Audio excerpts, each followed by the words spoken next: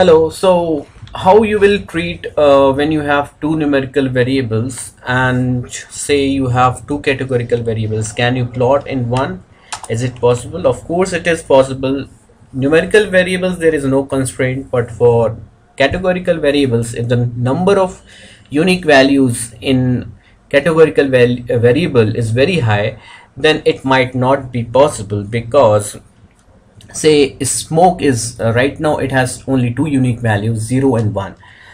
Say if any variable has say 100 unique values, then if you choose 100 colors, it won't be very easy to distinguish between the data points by the colors. So if you have lesser number of unique values in the categorical variable, of course this is helpful to distinguish the patterns in the data. What right now we are choosing two numerical values, which are age and LWT. In the last video I have chosen one categorical variable which I plotted using color. Now I am including one more variable, race, together with the smoke, and we want to see the interaction of all these four variables in a single plot.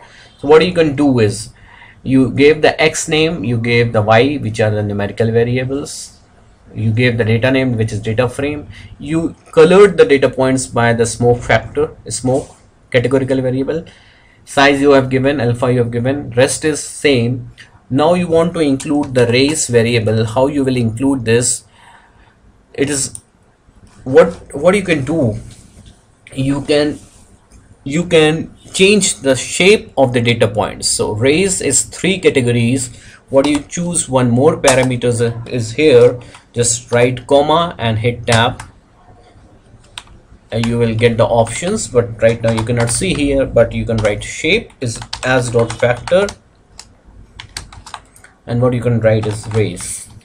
Rest will remain the same, and just select everything and control enter. Right hand side, zoom it. You see that for the race we have 3 shapes: circle, triangle, and this is a square.